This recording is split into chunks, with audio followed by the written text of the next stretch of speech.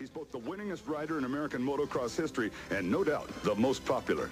Joining Hannah on the U.S. team, riding a 500cc Kawasaki, was Jeff Ward. Ward is from Mission Viejo, California, and at that time was a 4-time U.S. national champion. Rounding out the team, Rick Johnson from El Cajon, California.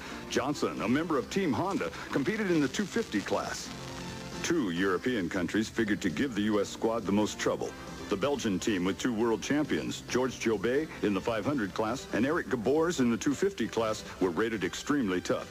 Their 125 rider, Mark Velkeniers, finished 9th in the 87 125 World Championship. The Dutch team was headed by former Unadilla 250 Grand Prix winner, Kees van der Vet. He rode the 500 class. 1987 125cc world champion, John Vandenberg, rode a 250 for the Dutch team. Former 125 rider, Davy Strebos, rode in the 125 class. In addition to the Belgians and the Dutch, there were 14 other countries, all with excellent riders, shooting for the World Championship title that had gone to the U.S. for the previous 6 years. To win, they'd have to tame one of the roughest tracks in the world, Unadilla. When it's dry, it's tough and unforgiving. When it's muddy and slippery, it borders on impossible. The first moto was for 125s and 500s. The 250 riders watched this one from the sidelines. The gate drops. The 41st annual Motocross to Nations, the World Team Championship of Motocross, was underway on a muddy, slippery Unadilla track. Before things could get sorted out, there was a pileup in the first corner. The mud had already taken its first victims. Hannah on the 125 and Ward on the 500 snuck through on the inside and barely avoided the carnage. Number 10, Kurt Lundqvist from Finland on a 500 was the early leader. He was followed by number 43, Kees van der Vet, also on a 500. And there, number 45, that's Davy Strebos from the Netherlands. He led the 125 class. There's Bob Hannah. He's being passed by Georges Jobet. And look at the roost from Jobet's rear wheel. It splattered Hannah from the top of his helmet all the way down his flak jacket. You had to feel sorry for the riders out on a track like Unadilla in the mud and the rain. Before the moto, Jeff Ward talked about attacking Unadilla in the muck and the mire. Well, in the rain, the goggles are really important. Make sure nothing happens to that. So you keep those on at all times. And you gotta be a little more cautious because it is slippery. And being on a 500, I'd rather be on one than ride behind one. I know the roost is going to be really substantial. From the opening lap, Jeff Ward rode without goggles. That was his way of coping. That's Davy Strebos trying to pick up his bike in the slippery Unadilla mud. Strebos was the leader in the 125 class. That spill by the Dutchman really jumbled up the standings. As a result, the new 125 class leader was Frenchman Jean-Michel Bayle. 5-time 500cc world champion Roger DeCoster, now team manager for the U.S. squad, thinks Bayle will someday be number 1 in the world. Time will tell.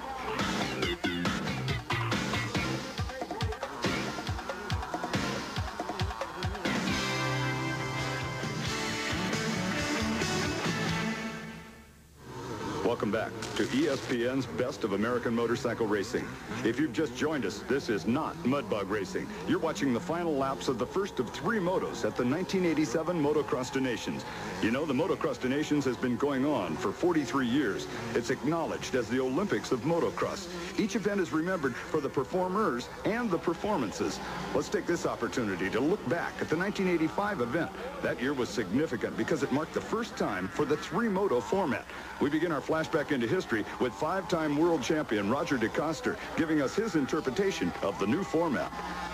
Well, the new format is 3 riders per country, riding each in a different class, a 125, a 250, and a 500. And the scoring is done individually. In each class is scored individually. A rider could be, for example, in 4th place on a 125, and he still could score for 1st place for his class. And then they make the best, they take the best 6 results out of the 9 heats. Geldorf, West Germany, served as host country to the new 3-moto format event. A huge crowd of European enthusiasts turned out for the festivities, including a large contingent of American supporters. They all came to see if the Americans could make it 5 in a row. Riding for the U.S. were Team Honda's Ron Lachine on a 125, Team Kawasaki's Jeff Ward on a 250, and Team Honda's David Bailey on a 500cc machine. As was expected, when the gate dropped, in all three motos, the big bore 500s stormed to the front, followed by a mixture of 250s and 125s. In the first moto, Ron Lachine, number 3, suffered a horrible start, but still managed to work his way up to 12th overall and 3rd in the 125 class. In motos 2 and 3, Lachine got good hole shots and finished first in class on his 125. His best overall finish was an incredible 4th in the 3rd moto. In the 250 class, it was all rider number 2, Jeff Ward. The Kawasaki rider won the class in all 3 motos. His overall finishes were 5th in moto number 1 and 3rd in motos 2 and 3. The 500 class provided the stiffest competition, with newly crowned 500cc world champion David Thorpe of Great Britain taking the wins in motos 1 and 3. He finished 2nd in moto number 2. David Bailey, the U.S. 500 entry, settled for a 2nd in moto number 1, 4th in moto number 2, and 6th in moto number 3. With 3 motos and 3 classes all mixed together, scoring and keeping track of team points was a nightmare. Regardless, when the last checkered flag was thrown, the U.S. team came out on top. The new format was heralded as a huge success by all. Despite the new format, though, it was clear we were deeply embedded in the era of U.S. domination. We're back to the year 1987, the Motocross Nation's first visit to the US of A. We're on the final lap of moto number 1. Rider number 3, American Bob Hanna, is currently running 4th in the 125 class. Now, 4th place under normal circumstances is not too shabby, but this was team competition, and the teams from Belgium and the Netherlands were putting it all together. Dutch rider Kees van der Ven was leading until he was passed by Belgium's 500cc world champion, George Jobé. Jeff Ward, the American entry in the 500 class, was inside of the leaders and was holding down the number 3 position. Unfortunately for the gritty Californian, the laps wore down and he could not improve upon his position. Belgian rider George Jobé crossed the finish line with Kees van der Ven, the Dutch rider, in tow. Finishing 3rd in the first moto was American Jeff Ward. Checking the results for Moto 1, George Jobé, the 500cc world champion, was the winner, followed by Kees van der Ven in 2nd. Ward, with a tremendous effort from the middle of the pack, finished 3rd. In the 125 class, the prediction of a 3-way championship battle between the U.S., Belgium, and the Netherlands was right on. Jean-Michel Bayle from France took the number 1 spot. But look at the next 3 positions: Holland, Belgium, and the USA. In team scoring after the first moto, Belgium with a 1st and a 3rd, and the Netherlands with a pair of 2nds were tied for the lead. The U.S. squad with a 3rd and a 4th were within striking distance, but would have to improve on their finishing positions in the next 2 motos.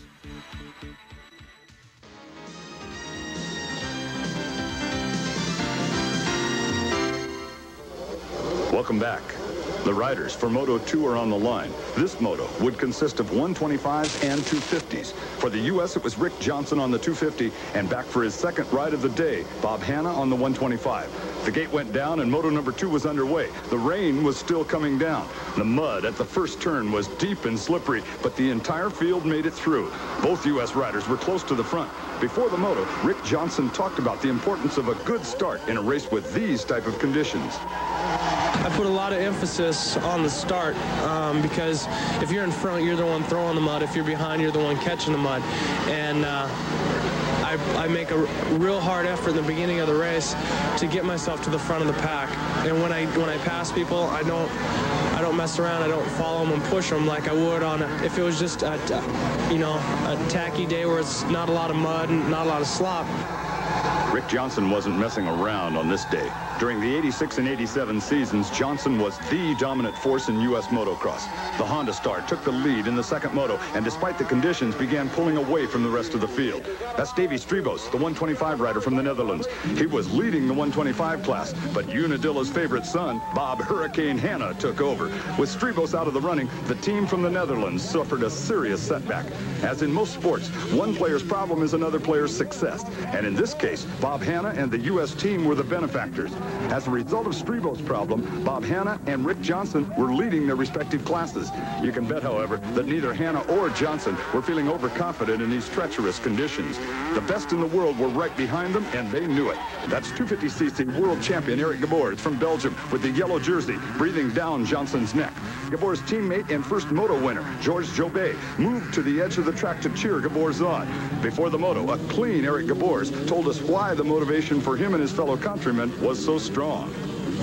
Just look at the past, and you know why. Because the Americans have been winning 5 years now in a row, and you know, you have to do something about it. If you have a fighting spirit, or if you are a real sportsman, you know, you don't let go. You try to improve and try to do better than the competition. Sometimes you can try too hard. Gabor's went down. The muddy Unadilla track was claiming even world champions as its victims. The question was whether Gabor's would be able to hold on to second. The answer was no. John Vandenberg, the Dutch 250 rider, bobbled, and Bob Hanna moved into the lead in the 125 class, and an amazing third overall. The Hurricane was putting together an unbelievable ride. One of the reasons many feel Hanna is the best that ever laced on a motocross boot is his dedication to testing the motorcycle. The site, Carlsbad, California. For many years, the home of the U.S. 500cc Motocross Grand Prix. On this day, though, there were no crowds, no applause, no trophies. Yet the rider on that Suzuki was riding 10/10ths, all out. This is what testing is all about. If you don't go all out, you can't test the integrity of the motorcycle and its collective parts. Hanna loves the challenge. Besides, what's that old saying? Practice makes perfect. Pat Alexander, American Suzuki's motocross team manager, keeps times. But when it's right, Hanna knows it, and the lap times can become irrelevant. Having a rider like Hanna doing development has made the Suzuki line of production motocross bikes more competitive with the other Japanese brands. Bob's helped us develop the RM motors and the suspension and just about every aspect of the bike. From brakes all the way down to engine power. It's been he's really been something special for us. Bob Hurricane Hanna has been special for anyone who derives pleasure from watching the best in action. Just ask the fans who attended the '87 Motocross Nations.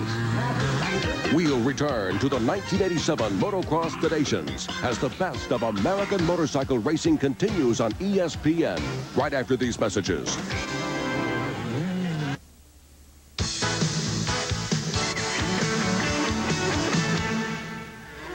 Welcome back to ESPN's Best of American Motorcycle Racing. I'm Bruce Flanders, and we're in the closing stages of Moto number 2 of the 1987 Motocross Nations. On the muddy Unadilla track, the battle continued among the 3 countries that were favored. The host team, the U.S., Belgium, and the Netherlands. In Moto number 2, however, it was all Team America. Even though you cannot tell who's who, underneath the mud is number 2, Rick Johnson, leading the 250 contingent and overall Moto leader. There's Bob Hanna. He's first in the 125 class and, believe it or not, 3rd overall. This format with 3 motos, with 2 classes per moto, was first used in the 1986 Motocross Nations. Let's go back in time and relive Team America's victory in the 40th running of this prestigious event. Italy served as the host country. Although it cannot be proven, it's generally accepted that the change in format in '85 and '86 was an attempt to nullify the American dominance. It was felt by many that the European strength in the 125 class, combined with a break or 2 in the 250 and 500 classes, could possibly halt the U.S. win streak. Riding for the U.S. was David Bailey on the right, Rick Johnson in the center, and their Honda teammate Johnny O'Mara. In the first moto, the 125s would run with the 250s. The 48-rider field dictated a 2-row start, with team members lined up one behind the other. The Americans, with O'Mara in the front, were on the extreme right of your screen. O'Mara on the 125 gated perfectly and immediately made room for Johnson on the faster 250. With a thank you very much, Johnson blasted into the corner number 1 with O'Mara on his rear wheel. When the dust had cleared and the front runners had sorted themselves out, Johnson, number 2, was in second, and number 3, O'Mara on the 125, was in 4th. But not for long. Within 2 laps, the Americans were in first and second. They took control of the race and held it. The rout had begun. For the second moto, O'Mara would start behind number 1, David Bailey, who was riding a 500. In the group were no less than 5 world champions, with a combined total of 10 world championship titles. David Bailey was first off the line, with O'Mara close to mid-pack. The 125s were no match for the powerful 500s, or were they? Bailey quickly opened up a big lead over the rest of the field. Behind him, though, a battle was shaping up. Number 42, David Thorpe, was in second, and number 10, George Jobet, in third. In fourth, and how he got there no one knows, was the O-Show in his 125. Finally, the pressure of the battle took its toll. Belgium's two-time world champion Jobé went down. O'Mara sailed by into third. For the next several laps, O'Mara hounded Thorpe. With just 3 laps remaining, he passed the Englishman, and once again, American riders were in first and second. Bailey won the moto, but it was Johnny O'Mara on his little 125 that stole the show. The rout was well underway. The third moto was for 500s and 250s. Bailey started in front with Johnson behind him. Both riders narrowly avoided a first corner pileup, but after that it was clear sailing. Bailey took the lead and left the rest of the field in his dust. By lap 5, Johnson had moved to second, and that was that. On the last lap, Bailey waited for Johnson. They crossed the finish line together, and the rout was completed. Even the European rules makers couldn't hold back the American juggernaut. American dominance was stamped firmly on what had been in the past European domain. Back to the action of the '87 event and the Johnson-Hanna American 1-2. Johnson and Hanna were in the driver's seat, but as we have seen earlier, anything could happen. After the first moto, the U.S. team found themselves behind the Belgians and the Dutch. To get back into contention, they needed a 100% effort, and that's what they got from Johnson and Hanna. The rain was still coming down, but it didn't dampen the spirits of the huge Unadilla crowd. They were cheering for Hanna. They were cheering for Johnson. As both riders rounded every corner, accelerated down every straightaway, the chant of USA filled the air. Johnson took the checkered flag in moto number 2. He won the 250 class and was the overall moto winner. A little further back, Bob Hanna won the 125 class.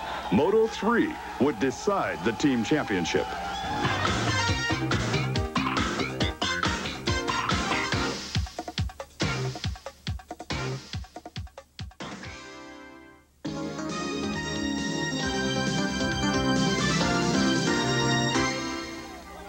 Moto 2 was over, but down on the track, a muddy Bob Hanna was mobbed by the Unadilla faithful.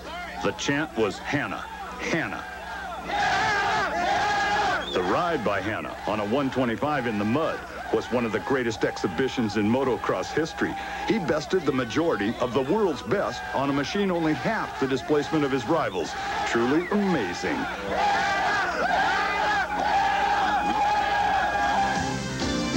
So now, after 2 motos, this is what the team scoring looked like thanks to the American domination of Moto 2. As you can see, Moto 3 would be the deciding moto. It would be Belgium versus the United States for the 1987 Motocross des Nations Championship. We're on the line for the 3rd championship deciding moto. You could bet both Johnson on the 250 and Ward on the 500 were looking for individual wins to sew up the title for the U.S. The final moto of one of the most prestigious motocross events in the world was underway. Motocross des Nations, 51 riders competing for the honor of their respective countries. For most, the muddy, slippery Unadilla track had been a nightmare. For others, like our first moto winner, Georges Jobé, the less than ideal conditions worked to their advantage, or should I say, to their liking. I like a lot the rain, the mud, because it's very heavy, very technical, very slippery. So you need a lot of technique, more than the speed. So that's what I like. In the early going of Moto 3, Team USA's Rick Johnson was liking it better than anyone else, including Jobé. The Honda rider from El Cajon, California, shot into the lead. He knew that if either he or Jeff Ward could win their class, then the U.S. would sew up their 7th straight Motocross des Nations title. The pressure was on. If you think this was just another race, listen to Jeff Ward. Probably the biggest thing maybe all the riders think of is that they have a really bad day, and things don't go right. And if we lost the thing because of specific rider having a really bad day, and which I think we're all spot on. That shouldn't happen, but bad luck strikes at the worst times, and that's what's gone through my mind. I know we have the ability to win, and I should really hate to lose it here in the United States. So it's got a lot of additional pressure than it usually has. Out of camera view, the Unadilla track claimed yet another victim. This time the victim was the reigning 500cc world champion. Georges Jobé had pulled off the track with several yards of track banners wound up in his rear wheel. That was the end of Belgium's championship hopes. The hopes of the Dutch team, however, were still alive. Kees van der Ven on a KTM was leading the 500 class. In the 250 class, his teammate John Vandenberg was running second behind Johnson. During the final laps, Johnson slowed slightly to guard his lead. Conversely, Vandenberg threw caution to the wind. The Dutch team needed to win both classes for the overall championship. Jeff Ward, meanwhile, had closed on Kees van der Ven, but did not appear to be making a 100% effort to catch the Dutchman. Was Ward holding back? Afterwards, it was learned that Ward was instructed to hold his position and not endanger the impending overall victory. At this point in the moto, Rick Johnson, Bob Hanna, and Jeff Ward were less than one lap away from claiming the team title. For the 7th straight year, American riders would reign supreme over the best the rest of the world has to offer.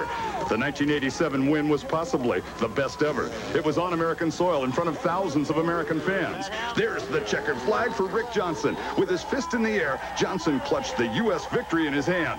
Ward held his position as requested, and the fans were rewarded with the sweet victory. On this day, it didn't matter if you played the game. What mattered was if you won or lost.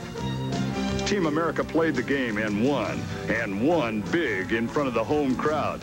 For the best of American motorcycle racing, I'm Bruce Flanders.